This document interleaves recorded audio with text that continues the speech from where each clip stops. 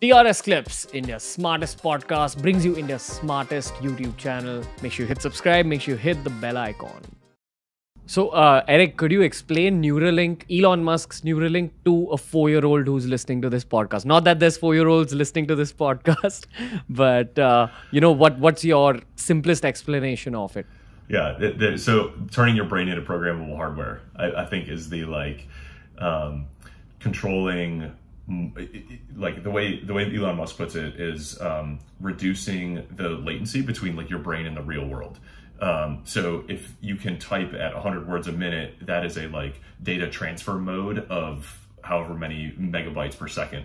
And if you can actually turn the brain into hardware and make it extensible so that you can automatically connect to the internet or download information faster than you can read it, faster than you can listen to it, faster than you can and export faster than you can type or speak, all of a sudden you're the feedback loop between what your brain can do and what you're affecting in the world is much, much tighter. And it's crazy. The implications of it are pretty wild. I mean, you get through 1 or 2 interviews with him. I'm far from an expert on Neuralink. I just think it's a cool thing to learn about and listen to and fantasize about. I think anybody who's close to the science would say it's still a ways away. So I don't think you have to worry about this in the near term, but in our lifetimes, it's one of those things that Elon Musk likes pushing on. That's there's no reason why the physics aren't possible. It's just really, really, really, really hard. And so if we just start working on the problem, maybe 20 years or maybe 70, but we may get closer to it.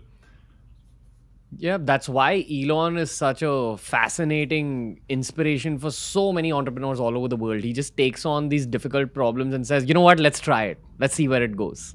But even with the Neuralink, when you think of all the positives, there's so many applications of it. For example, if you want to get more disciplined in life, probably there'll be some kind of app in the Neuralink which will help you get more disciplined. Or if you want to stick to a diet, or if you want to become more punctual, you can actually change the way you are as a person to benefit those around you and to improve your own capabilities. Have you seen this movie called Limitless with Bradley Cooper? Yeah. So for the listeners, it's basically a movie where he takes this pill which kind of expands the capabilities of his brain. So he becomes smarter, faster, nicer, and he just gets more shit done in life. So within a month, he becomes one of the country's top stockbrokers. He tries becoming the president in the movie. Lots of things happening. But Eric, I think you were saying something about Elon Musk right now. That's why I interrupted you.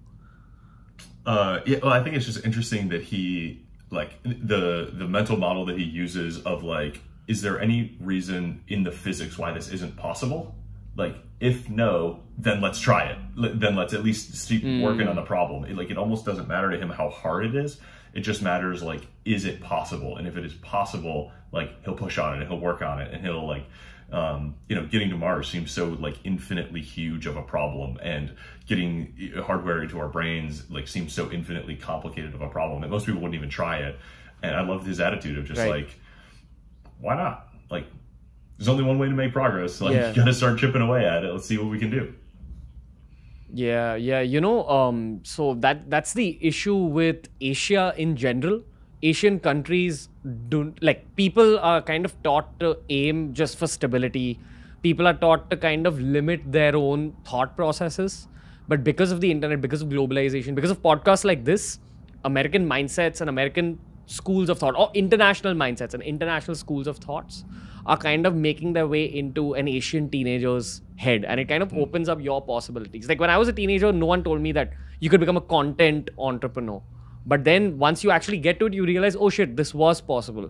Why didn't anybody just give me that little bit of hope? So I mean, that's kind of the intention behind this podcast as well. And that's my next question to you. You're someone who studied Naval Ravikant in detail. Now, Naval Ravikant is someone who Indians look up to a lot, because when an Indian sees another Indian doing well on an international stage, you're like, hey, that's our guy. That's our guy. That's the emotion.